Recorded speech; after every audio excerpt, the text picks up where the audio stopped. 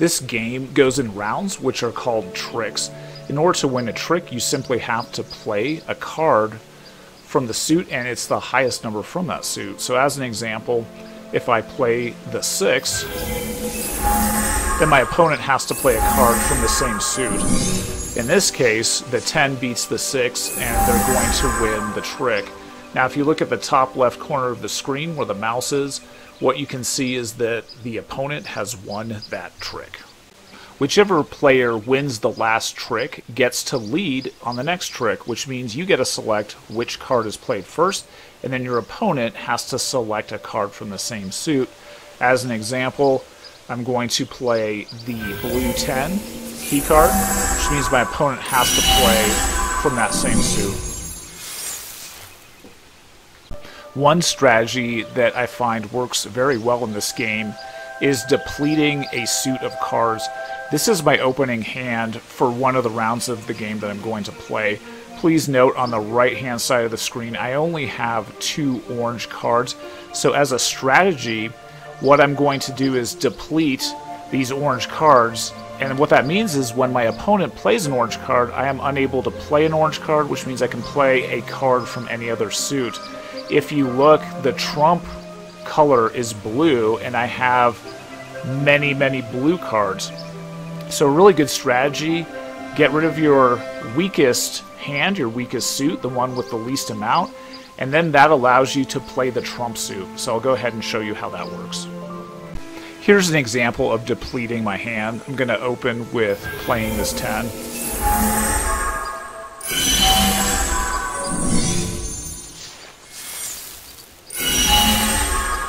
Now notice that the opponent has played an orange card. I'm going to play my last orange card. And what this allows me to do is that any time from this point forward an orange card is played, it allows me to play anything else. And so that gives me a huge advantage because the trump suit is blue. Here's a good time to talk about the trump suit. In this game, I was able to get rid of both of my purple cards early on in the game, and this gives me a great advantage.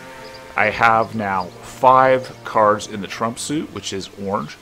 And what that is going to allow me to do is win a lot of the sets, especially if my opponent plays the purple card. Here's a perfect example. My opponent has played a purple card, and it will allow me to use a really small orange card to win the trick. So in this case, I'm going to simply play the 2. Even though the 2 is lower than the 4, it's from the trump suit, so it's going to win the trick. Scoring in this game is non-linear. You do not get 1 point per trick. As an example, here is the scoreboard up on the screen, and as you can see, you get a certain number of points for how many tricks that you have. Now the first thing to note is at the top of this, in the 0 to 3 range, if you don't win 4 tricks, you win what's called the humble win, which means that your opponent has really just kind of dominated you, has really taken over the game. In that case, you win 6 points and your opponent gets 0. So as you can see at the bottom, there is the greedy. So if, let's say your opponent gets 10 and you get 0, you would get the 6 points, even though you didn't win any. Well, you know, you'd win very few of those tricks. So in that case, you would win 3 tricks and your opponent would win 10. So in this range, be very careful to look at these 2. Now, it's very easy during the course of the game to win, but I think it's even harder to lose all of the sets. So obviously, every once in a while, you're going to get these really awful hands, and the opponent is going to start, and they're going to start leading all the tricks and just really dominate you over the course of the game. In those instances, and it's fairly rare, you can play to lose and actually win the set because you're going to get 6 points from it. Now, most of the games are going to kind of fall into the middle here, where you're getting, you know, anywhere from like 6 to 9 tricks. I think that's pretty common for you. Now, if you get into the 7 to 9 region, that's kind of the sweet spot where you want to shoot for in most of the games. So just remember that the scoring in this game is non-linear. It is kind of cool. It is kind of exciting. It's something that you can change your strategy around a little bit to win some of these humble, you know, wins. It's also easy every once in a while for the AI or an opponent to take over, and they can you can lose by being greedy because they just lose every single set. So the computer's really good at doing that. Back to the match. Now, after we have kind of taken a quick interlude to talk about scoring, I want to continue back on our match and kind of show you that we're a little bit in the danger zone. If you look at how many tricks that we've won 4 tricks, and our opponent has only won 1 trick. Now, we can lose by being greedy if our opponent doesn't move to this first position right here. So they have to have 4, and I'm kind of clicking on this spot several times so you can see it. If your opponent doesn't have at least 4 tricks won by the end of the entire set, you are going to lose by being greedy, so you're going to get 0 points, and your opponent is going to get 6. So we kind of have to be careful moving forward. We don't want to be too crazy, we don't want to be too greedy. So in this case, we might sort of move forward and try to throw one of the sets. So maybe I'll put a 4 down and see if the opponent takes the bait. So they do, and they just want a trick. Now they're going to lead with orange. And in this case, we're going to go ahead and win that trick. Then we're going to try to move back to losing another set so that we can maintain the flow of the game. I'm going to go ahead and decline this. Okay, so they took the bait again, and now they are at 3 tricks. So we just need, essentially, just 1 more trick for them to win. So I'm going to throw this set so that we don't get a greedy win. Now, what's great about this is that we can sort of regain this. We can play the witch, which is going to throw the trump suit. So we're going to win this set. And now what we can do is kind of control the rest of this. I'm going to go ahead and throw the, well, you know what, I'm going to throw the 11. See if we can weed out some of their orange folks. Well, we took the witch from them. Let's see, now let's go ahead and let's run the 6. Alright, so they won that set. And then we're going to close out with a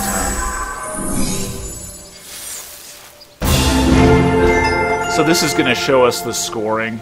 So we were victorious. We had a lot of tricks that we won, plus we got one of the treasures.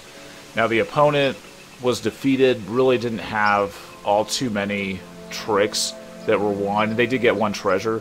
So this difference of 7-3, that's a pretty solid win.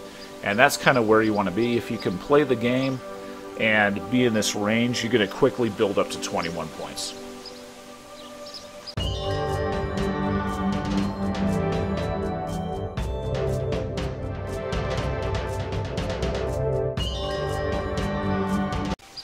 The 11 card is known as the Monarch. When you play this card, it will force the opponent to play their highest card from that given color. So in this case, if I play the 11, my opponent has to play an orange card, and they have to pick their largest orange card in their set. The exception is that they can play the 1, otherwise known as the Swan card, from that corresponding color. So I don't have, obviously, the orange swan, so I'm going to go ahead and mouse over the swan. So in this case, they could have played the 1 orange card as well. Now, the swan is an important card because even if you lose that trick, it gives you the lead on the next trick. So what's fantastic about it, and I'll go ahead and illustrate this, I'm going to go ahead and play the swan. Pretty much anything's going to beat that card. So obviously the 10 beats the 1, they win the trick. But what I get to do on the next trick is I get to lead, so it allows me to sort of regain the initiative and help me play the next round. Using your 11 cards is a good option, especially toward the beginning of the match. Since your opponent has some decent cards in their hand, use your 11s to bully them and get rid of some of their stronger cards. As an example, I'm going to go ahead and play the 11. It's going to force them to play an orange card that's also of the same suit. And then I'm going to follow it up and do it again. with the purple 11.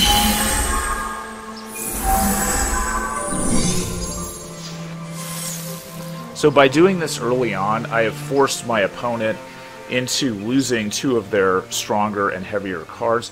Now when you play an 11 and you're not leading the trick, it doesn't actually trigger the special effect on it. You have to be leading in order to play the 11's special effect, which is it forces the opponent to play the highest card of that same suit. So just understand that using an 11's great, you can sort of be defensive with it, but it loses its special ability unless you're leading the trick. The next card is the Witch, which is an extremely powerful card. When you play the Witch, it allows you to change the color of the Witch to the trump suit. So in this case, if I play the blue Key Witch, it's going to change it to purple since purple is the trump suit. So as an example, when I drop the 9 card, which is the Witch, it'll convert to purple, and then since it's the trump card, it will allow me to win the hand. Now in that case, it wasn't that big of a deal because I was going to win that trick anyway, but you can use the Witch to take some tricks that you really shouldn't be winning. The Witch is a very powerful card, and it's very important that you play them wisely. The 7 card is known as a treasure card. If you take that trick, you immediately gain 1 point. As an example, I'm going to play the 8. I'm going to win the trick, and I'm going to immediately gain 1 point, so I went from 8 to 9. Treasure is an important way to gain points. In the middle of a match, there are a maximum of 3 treasure cards that can be played per round. Here's a quick tip to look out for when you're playing the game. When your opponent leads with a somewhat lower card and you have the treasure card from the corresponding suit, I recommend playing it. So in this example, my opponent has played the 5 orange. I do have the 7 treasure card actually in my hand. So this is a great time to win a trick and gain a point. So if you notice at the bottom left-hand corner of the screen, I have 0 points. I'm going to go ahead and win this trick using the 7, and I'm going to get a trick and a point at the same time. So this is a good way to spend your 7s. Always be on the lookout for when they play somewhat of a lower card in that suit. Go ahead and take it with the 7 and get a point. The 5 card is a pretty neat card. When you play it, it will draw a random card from the draw deck, and then it forces you to discard a card. So in this case, you can get rid of something that's kind of low. So I'm going to pick this orange 3 card and get rid of it. And what that allows me to do is kind of prune my hand and get rid of something that's kind of low and retain something that's bigger. So it can give you a little bit of an advantage when you play the game. One card that I enjoy spending early in the game is the 5. And the reason behind it is that you get to draw a card from the draw deck, and oftentimes you're going to get something that's a little bit stronger. So in this case, I have the ability to get rid of some low cards in my hand. The ones I kind of like to keep because I can regain the initiative, but 2s are always a great card to dump. And what I'm going to do is I'm going to go for a suit in which I have just sort of a low number of cards. So I'm going to go ahead and look at orange and say, hey, if I'm going to deplete a suit, let's focus on orange, and I'm going to get rid and toss this 2. By using this strategy early on, you can get rid of some sort of junky garbage cards in your hand, and then you can use that to sort of build up your hand presence and deplete a suit at the same time. Another tip is to use your 3s effectively throughout the course of the game to kind of switch the suit and switch the decree to something that you have a lot of. On the screen you can see I've got a ton of blue cards. Now the trump suit, the decree suit, is orange. In this case though, what I can do is I can take the fox card because I'm depleted on purple. I can't actually play any purple cards. So in this case I'm going to go ahead and throw this in, and I'm going to swap with blue. And although my opponent is going to win that trick, Now I'm kind of power loaded for blue, and I can do a pretty large amount of damage to my opponent because the trump suit is now blue. So I have a huge advantage when I start to play this. So as an example, since I'm depleted, now I can deplete orange to make it even easier for me to play blue cards, and I can win by using the witch. So in this case, my opponent is kind of in bad shape because A, they have won 3 tricks, as you can see at the top, but I have a massive amount of board presence and board control. Having a ton of these blue cards, it's going to be very hard for the opponent to regain the initiative in this game. Next, what we're going to do is make sure that our opponent just wins 1 more trick. So I'm going to toss this blue card, and they're going to take it with an 11. Now from this point on, the only thing that I can play are trump cards for the rest of the match. So this is a really fantastic way to maintain control of the game. So I can just toss a 3 card to win this trick. I'm going to regain the initiative, and since my opponent has spent their 11 and I remember them doing it, now I can just kind of run through the rest of these tricks for the most part very quickly, and I'll have a huge advantage over them.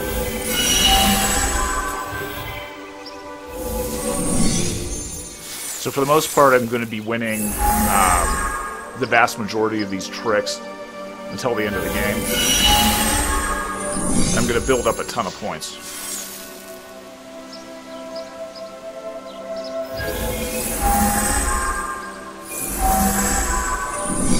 Notice my opponent really doesn't have any blue cards left, and this match is pretty much over. Now if you want to look at the score, this is a pretty solid win with 6 points from tricks and then 2 points from treasure, an 8-2 difference. That's a pretty hefty win, and that's pretty solid. So putting everything together, you deplete, you make sure that you take control of the board, and then you just run the board and do your thing. Hopefully you've learned some cool tips and tricks when you're playing the Fox in the Forest. I really enjoyed this game. I felt that it was fun. It's sort of a light, easy solitaire game that you can play. I think a lot of the special cards have and add a lot of depth to the game, and I think it's a lot of fun. It's very well paced. It's very, very quick. You can play multiple matches very, very quickly. I think that by learning some of the tips and tricks that I've shown you, it'll at least get you to be able to dive into the game. There are several solo challenges that you can perform. There's multiplayer, and then you can just play against the AI. Hopefully you've enjoyed this video. Thanks again for your time, and as always, have fun gaming.